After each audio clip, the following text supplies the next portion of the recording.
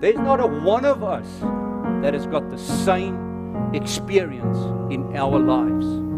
Everyone is unique in who you are. Everyone here is unique in how the message touched your heart. You know, there's specific parts in the message that's so special to you.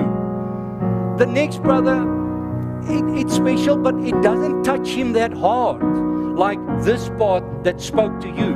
Why is that? We all have a different experience in our lives. Some of us, we were so dogmatic in how we were raised. And then when the message of love and grace comes our way, oh my, it just, oh Lord, thank you for that side of it. Others of us, we were just allowed to do anything in life. Now suddenly there's something that gives us boundaries. Lord, thank you. I needed that. And some of us had issues with smoking, with drinking, with wearing this clothes or that clothes. To other people, it was easy, no problem. Certain sisters had a problem with hair. Some of them, no issue. But something else in the message is special to them.